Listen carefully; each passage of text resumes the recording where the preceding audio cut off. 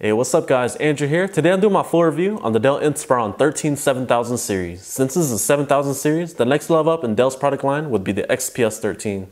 So let's see if this product is worth picking up. Here's the all new Dell Inspiron 13 7000 series, all new for 2015. This year you get the latest Broadwell U processors, as well as an all new design. So let's go and break down the specs. You get an Intel Core i5-5200U, 8GB of RAM, a 500GB hard drive, an Intel HD 5500, a 13.3-inch Full HD IPS display, and a 43 watt-hour battery pack, all for an attractive price of $749 US. Sounds like a good deal, right? The top features a soft touch plastic finish that feels very nice, but the downside here, it is a fingerprint magnet if your hands are moist. Now the interior features a sleek and stylish aluminum finish that just looks gorgeous. You also get those chamfered edges surrounding the laptop, as well as surrounding the trackpad. Now the weight comes in at 3.68 pounds, which is about a pound heavier than the Dell XPS 13. And just a tad heavier than the MacBook Pro Retina 13-inch. The front panel features an HD webcam and a physical home button for your tablet mode. The bottom features 2 rows of rubber feet that help keep the notebook sturdy and well ventilated. The backside, you got your exhaust port for your fans and your speaker grills. The interior also features these rubber seals surrounding the keyboard to keep the laptop sturdy when using it in stand mode. The ports on the left feature a security lock slot, AC charging port, full-size HDMI port, 2 USB 3.0s, and a headset microphone jack combo. On the right side, you got your power button, volume down and up button, a USB 2.0 port, and an SD card reader. The SD card on here barely sticks out when it's fully inserted in. Take a look here. There is some minimal keyboard flex on the plastic surrounding the keyboard, but it's nothing to worry about. The Samsung panel that Dell chose on here is spectacular. The colors are vivid and they just pop. The RGB coverage came in at 97%, and the Adobe RGB came in at 76%. These are excellent scores right up there with the Dell XPS 13. The brightness levels were also pretty good. No complaints here. Now since this is an IPS display, you're going to get excellent viewing angles here on this laptop. The only complaint I had on this panel was how reflective it is, so if you plan on working by windows or bright lighting, keep that in mind. The 10-point touchscreen has been smooth and highly responsive. Scrolling and multi-touch gestures make using Windows 8.1 a smooth experience. Let's get to the Dell Precision Trackpad now. The trackpad surface is plastic, unlike the glass finish found on the Dell XPS 13. The tracking has been great. 2-finger scrolls and multi-touch gestures have been highly responsive. Kudos to Dell for choosing to go with the Microsoft Precision Trackpad drivers, just like they did with the XPS 13. Keyboard performance has been pretty good. It feels pretty similar to the XPS 13, and I believe they are the same size too. The key travel is adequate, and the tactile feedback is great. Overall, you will be satisfied with the keyboard on here. You also get a 2-stage backlighting for your keyboard, either low or high. Now the biggest difference between this laptop and the XPS 13 is obviously the 2-in-1 function mode. The first mode we have here is our laptop mode, followed by our stand mode. This mode will be highly useful for presentations and more.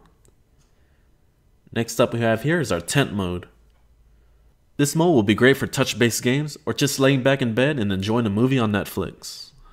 And the last mode we have is our tablet mode. Personally, I find this mode kind of cumbersome and heavy because of its weight and size. But during my test while watching Netflix, I didn't experience any heat or major fan noises. Now keep in mind the keyboard is deactivated once you are in these multiple modes.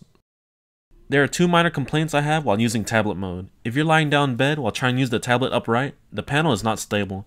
It will usually bounce between the bottom panel. However, if it's not fully upright, the bounce is not that bad. And the last minor complaint I had was how sharp some of these corners are on the aluminum surface. It can be annoying when trying to use it in tablet mode, especially in portrait mode. The i5-5200U is a Broadwell chip that is powering this laptop. You get pretty good solid performance from this chip for web browsing, programming, to even light video and photo editing. Now keep in mind, this is the same chip powering the mid-tier XPS 13 as well. And here's some Geekbench 3 performance scores. For the single core score, I got 2,630, and for the multi-core, came in at 5,284. Followed by Cinebench R15 with a CPU score of 258 CB. And our last benchmark here is PC Mark 8 Home Accelerated Test, came in at 2,520. With the new Broadwell U processors, you also get the all-new Intel HD 5500, which is a fairly capable integrated graphics card. So here's some benchmarks for the Intel HD 5500. For the Skydiver test, got 2,488, followed by CloudGate 1.1 with a score of 4,558. And for Cinebench R15 OpenGL test, I got a score of 24.04 frames per second. With these kind of scores, you can expect to play games like Minecraft, League of Legends, and Counter-Strike Global Offensive, for example. And here's a quick demo of Counter-Strike Global Offensive in action. Right now I'm averaging around 31 to 34 frames per second. Occasionally it will dip to around 23 to 25 frames per second. But as you can see here, the game is definitely playable on the Intel HD 5500. And here are the video settings I use for Counter-Strike Global Offensive. With casual usage, the CPU and the body of this notebook remain pretty cool. I was even impressed with the cooling performance while playing Counter-Strike for around 30 minutes.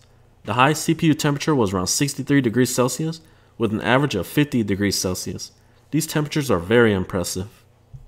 Now let's take a look at some thermal images with the FLIR One, which is a thermal imaging camera for the iPhone 5S. The center area of the keyboard is around 38 degrees Celsius. Towards the left, it's going to get a little bit warmer at around 39 to 40 degrees Celsius. And towards the top, it's going to be a little bit hotter at around 40 to 41 degrees Celsius. Again, these temperatures are pretty impressive, especially during heavy loads. Battery life has been the downfall of this notebook compared to other 2-in-1 laptops. This is where I felt Dell cut the corner. You get a 43 watt-hour battery pack, which is much smaller than other 2-in-1 laptops like the Yoga 3 Pro and HP Spectre X360. With casual browsing, mixed YouTube and Netflix stream, I was only able to get around 4 to 5 hours out of a full charge, with screen brightness set at around 50%. Hey, what's up guys, Andrew here, testing out the webcam on the Inspiron 13 7000 series. Let me know what you guys think in the comments down below. Now let's take a quick shot of the internal components of the 13 7000 series. First up, you got your 500GB hard drive running at 5400 RPM. This is a 7mm drive that is easily upgradable to a solid state drive. My average read and write speeds were around 109 to 110 megabytes a second. The fan noise levels can be loud at times, especially during heavy loads, but if you're just casually browsing the web or doing light productivity work, then the fan noise is not that loud. Next up, we have an audio test of the fans running at maximum load, and then we'll shut off the laptop to hear the difference. The dual-band AC7265 is a 2x2 wireless card from Intel that offers good range and solid performance. Overall, the connection has been solid. Followed by our 1 DIMM slot for our RAM. All of the Dell Inspiron 13 7000 series features 8GB of RAM. The two bottom side-facing speakers were good, the sound quality was adequate, and the mid-range levels were well balanced once I tuned the settings on the Dell Max Audio Pro. Here's a quick sound test of them in action. I'm going to start off at 50% and go up from there.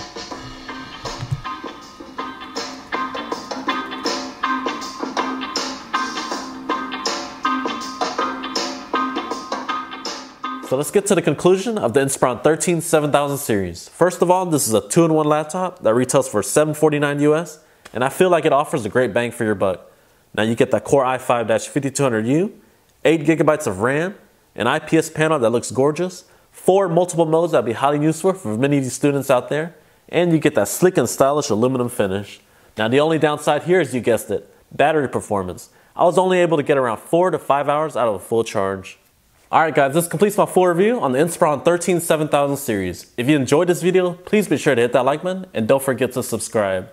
I want to thank you guys for all the support as I just surpassed 12,000 subscribers, which is amazing. Again, thank you guys.